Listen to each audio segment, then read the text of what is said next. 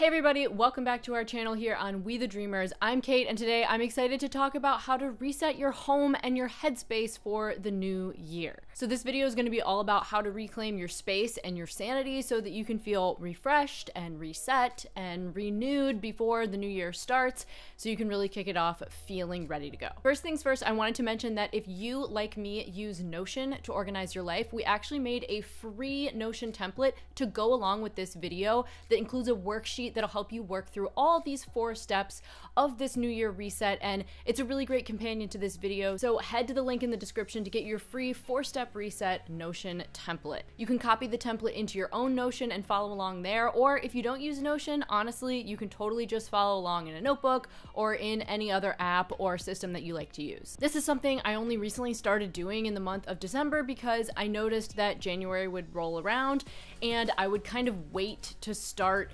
figuring out what I wanted to reset for the next year until January. And personally for me, then I felt like I was already behind when January rolled around and people started sending emails again and things started to get busy, and all of a sudden I was sitting there trying to reset my life and trying to feel refreshed and feeling like I was already behind. So I like to try to steal away a couple of days to carve out some time to really set myself up and put together sort of a plan of action to reset so that when January rolls around, I'm already feeling ready to go. So let's jump right into it. The first thing I do to get in the spirit of a clean slate is to do a high-level tidy of the most high traffic spots in my house. So I just put things back, straighten up whatever is lingering around, try to clear off the countertops, that pile of holiday cards that we love to receive, but we all know very well that everyone just puts those in a pile and then waits until it's time to just throw them away or recycle them. That's kind of what holiday cards are. But basically, I've found that in order to get in the spirit of a reset, even just clearing off the kitchen counters or Windexing my glass coffee table and just picking up clothes, putting them back, doing the laundry, rehanging stuff in my closet that I've been too lazy to get on the ladder and rehang can give me a whole new lease on life and make me feel better about the process of digging in and getting more things done. Side note, if you're having trouble finding the motivation to get going on any of this resetting business, you can check out our recent podcast episode all about how to find motivation when you're feeling stuck or burned out or overwhelmed. There's some really great tips in there. So I took a couple days during this slow, quiet season to scrub the floors, do the laundry, water the plants, and refresh the pillows on the couch, kind of just rearrange things that were hanging around the house. And whenever I can, I like to really try to make a ritual out of this process. So I'll put on a new playlist that I'm excited about, or you know, if you're doing this before the new year and you're into holiday music, you can kind of bump your favorite holiday tunes and, you know, listen to some holiday music to get in the spirit, light one of your favorite candles, you know, try to make it something that really does feel like a ritual. One thing for me that I've noticed really helps me actually relax is watering my plants, even though I procrastinate it and love to put it off and, you know, dread doing it. But once I'm in the midst of doing it, I actually feel really calm and peaceful. So the more that you can kind of make this high-level tidy feel like a ritual, you know, and make it enjoyable, I think that for me really helps me to get in the mood of getting ready to reset. This is something I also like to do on a digital level too, like for my life, resetting my life. I like to change the background on my phone or change the background on my computer. I tend to make vision boards and kind of like try to have a different little collage of images that inspire me on my desktop background. Every season, I like to do that. And so this is a good time if you're wanting to get into the spirit of resetting. It can kind of really help jumpstart that reset to, you know, refresh your digital life too. So now that your surroundings are a little less chaotic, you can move on to step number 2, which is to take an audit of different areas of your home and your life and ask yourself what's working and what's not working. So for me personally, it's easier to start with taking an audit of my physical space and the different areas of my home than it is to take an audit of my personal habits, productivity systems, stuff like that. So I start by going to different areas of my house, particularly the high traffic ones, the things that we use the most often, and identify what's working and what's not working. As an example, in the laundry kitchen area of our home, which is all kind of one combined space because it's a small house, we initially had bought this laundry basket, this cute like rolling laundry basket that lives in the corner that we thought, okay, this is where we're gonna put all of our laundry when it's time to, you know, do our laundry. And I was like all excited about how this cute little rolling laundry basket was gonna live in the corner, and then we would roll it over to the washing machine when it was time to do laundry.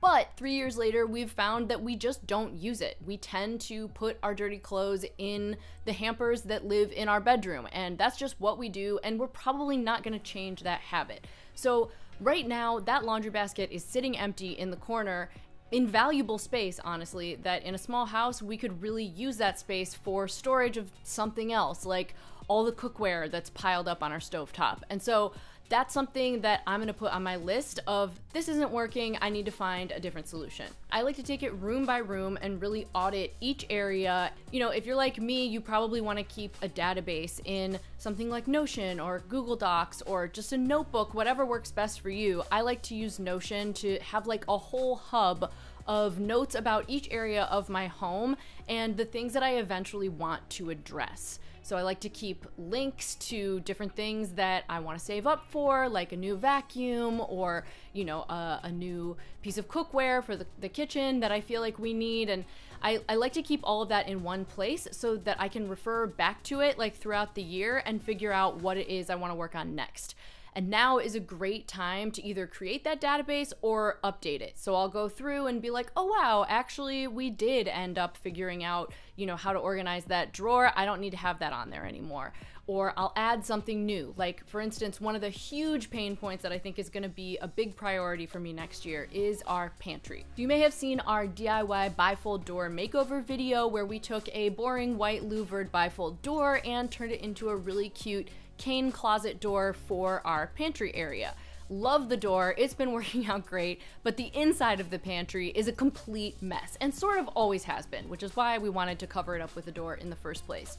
Well, now I feel like I really want to figure out and address how to use that space in a way that really works for us. Basically, I figured out that the way we're storing all of our pantry food items is completely all over the place in totally different parts of the kitchen, and it really doesn't work very well for us. So that's high on my list of things that aren't working. Be on the lookout for a major pantry organization video coming very soon. So once you've had a chance to take an audit of all the different areas of your home that feel like they could use some love or have some issues that need addressing at some point, you can extend this process to take an audit of the different areas of your life and your personal productivity, habits, or systems that you're using, and take an audit of what's working and what's not working there so that you can identify the areas of your life where you want to make improvements in the new year. As an example, one system or habit that's currently working really well for me when I kind of take an audit and look back is my financial budgeting system.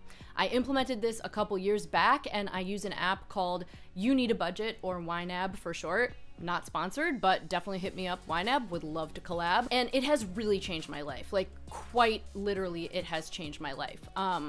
Getting things organized on the financial front was on the top of my list of things that I needed to address, that things that weren't working a couple years ago, because I had always had a really hard time figuring out how to best manage my finances. And so once I implemented YNAB, it really was something that I was hopeful would help me out. And now, like, looking back at the end of the year, I realized, okay, that system is working. That's awesome. By the way, let me know in the comments if you guys would ever be interested in seeing a video about how I organize my finances with YNAB. I would love to make a video about that if that's something you're interested in. On the other hand, an example of something that's definitely not working for me in my life, sort of in the systems productivity hemisphere, is my weekly planning routine, or lack thereof.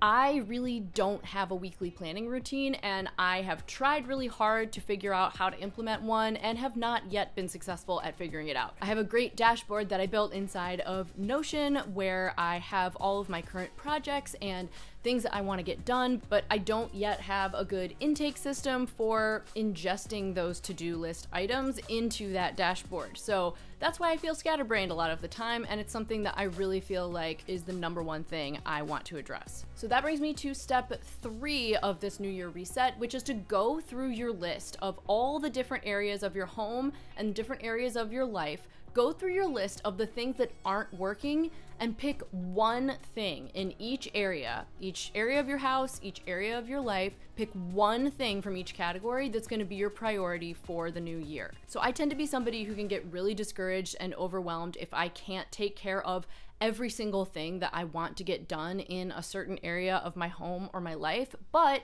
I'm telling you, it's a recipe for overwhelm and failure because it's literally not possible. And if you think about how you're gonna get it all done at once, then it's gonna be really hard to break it down and start with the things that are the most essential. So pick one thing from each category and make it the priority. And then if you want, you can rank the other ones in order of priority below that. That sometimes helps me to say, okay, I'm not abandoning these things, but they are on the back burner until I get this one done. Okay, so we've defined our priorities in each area of our home and our lives. Now that we have our priorities, we can move on to step 4, which is to go through each of those priorities in each area and write down the first 3 tiny steps you would need to take to work toward addressing those pain points. So for example, my number 1 priority in the productivity habits part of my life is to find a weekly planning routine that works for me. So what would the first 3 tiny steps I could take look like in order to get to a place where I can find that routine?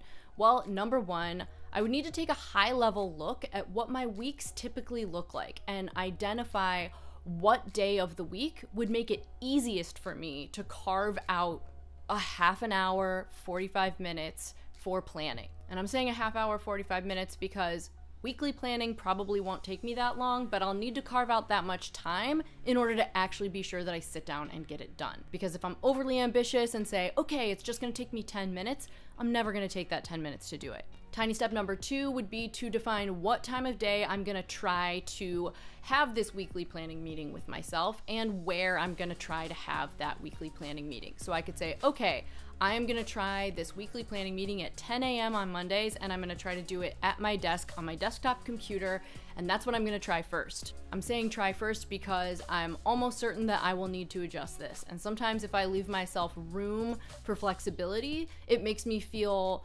less anxious that if I don't do it perfectly at 10 a.m. on a Monday at my studio desk, that like it's not the end of the world. Tiny step number 3 would be to add 10 a.m. weekly planning meeting with myself for 45 minutes at my studio desk to my Google Calendar and add a notification so that I have no excuse. It's gonna pop up for me every week on Monday, and I'm gonna see that, and I am going to be more motivated to sit down and actually do this weekly planning meeting with myself. So these 3 steps aren't the whole process. That's not the entire big picture of what's going to solve my problem once and for all of having a hard time planning my weeks out. They're just the 3 tiny next steps that are the right steps to take in order to make some progress. One of the things I'm trying really hard to focus on for the coming year is just to advance. And that doesn't mean that I'm going to solve every problem. It doesn't mean that I'm going to succeed with flying colors at everything, but I'm moving the ball down the field, right? I'm advancing at it. So that's the goal right now in this step, is just to try to make them the tiniest possible steps that you can think of, the 3 tiny next steps to work towards addressing those pain points in your home and in your life that currently aren't working for you. Like for my pantry project, for instance, it's a much bigger project. It's gonna involve a lot more steps and a lot more energy than finding a time for my weekly planning routine. So those tiny next steps would probably look like, number 1, take inventory of everything that I eventually want to store in that pantry and get a sense of how much space that stuff is gonna take up and how much I can realistically expect to store in there. So that might mean just taking out all the cans of food, all of the sauce and the random stuff and the snacks, and take the things out of the random places that they're living in right now in the kitchen and put them all on the floor and just look at the volume of stuff. And then take a look at the pantry, figure out, you know, how much do I really think that I can fit in there? How much of this stuff is going to realistically live in that space? That's step number 1, because that is gonna be something that's gonna get me to the place where now I can plan out what the storage is gonna look like in there. Tiny step number 2 would be like, take measurements of those items, you know, literally figure out how tall is a can of soup? How tall is a box of cereal? You know, how much space am I gonna need to leave between shelves in the pantry, you know, so that the stuff that I wanna store in there actually fits. And then tiny step number 3 would probably be coming up with a plan for the stuff that is currently living in the pantry. What's my plan for that stuff? The stuff that's gonna get kicked out of the pantry so that I can store all of my food items. Like, For instance, we store a box that has all different kinds of tape in the pantry. Am I gonna put the tape in the garage with the tools, or is it going to live, you know, in my office? Just kind of defining where I'm going to put the stuff that is currently in this closet, because it's a random array of stuff. Where is that stuff that's going to be displaced going to live after this? Those are 3 tiny steps that are by no means going to fix my pantry all on their own, but they'll get me started. They'll get me motivated. They'll help me start chipping away at the issue so that once I complete these, it'll become clearer, okay, now what are the next tiny 3 steps? Sometimes for me, I'm someone who's very ADHD, I have a tough time with executive function, and it really helps me to break things down and only focus on those tiny 3 steps.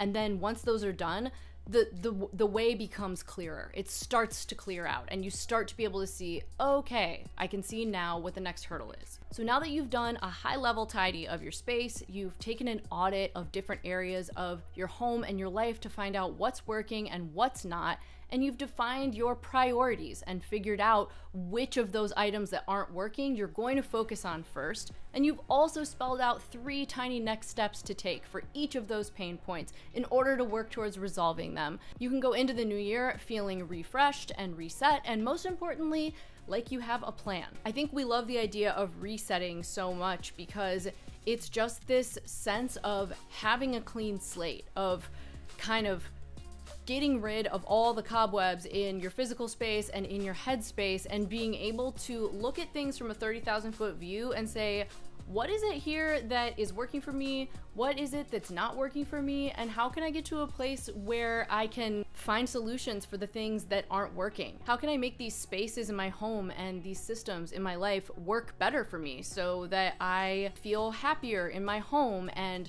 more peaceful, and so that I feel more content with my productivity systems and my habits in my life, so that I have more time for the things that I care about and that I enjoy, and I'm not, you know, spinning my wheels, like tripping over a bunch of clutter and looking everywhere for the coconut milk and trying to figure out how I can actually, you know, sit down and write down all the stuff I have to do this week. I think a lot of times a reset is just about zooming out a little, taking inventory of your space and your life, because I don't know about you guys, but the state of my home and my physical space is usually related to the state of my mental well-being, my headspace. And so usually if my home feels chaotic and disorganized, then my mind feels chaotic and disorganized, and that's never fun. So I think that that's really what we're looking for with a reset, is just being able to zoom out and find a clean slate so that we can move forward in the new year and really know what it is that we care about, know what it is that we're working towards, and have a plan of action so that we can start chipping away at those things and improving our lives. So I'd love to hear from all of you. I'd love to know what your favorite techniques are for feeling refreshed, for whether it's a new year or just a new season, or honestly, we can refresh and reset any time of the year. It does not have to be just for the new year. So I'd love to hear what your favorite techniques are and what kind of things you do in order to feel like you have a clean slate and a plan of action to go into your next season feeling refreshed and ready to go. Don't forget to grab your free 4-step reset Notion template at the link in the description, and let me know if you would like to see more free Notion template type things in the future as a companion to some of our videos. Thanks so much for tuning in. Be sure to subscribe for more videos about designing your life and designing your home, about just living well in your physical space and in your headspace. I think that's really what we're all about. And please let us know in the comments like what kind of topics you'd love to see us tackle next. We love hearing from you all. So hope you have an amazing, refreshed new year, and we'll see you in the next video.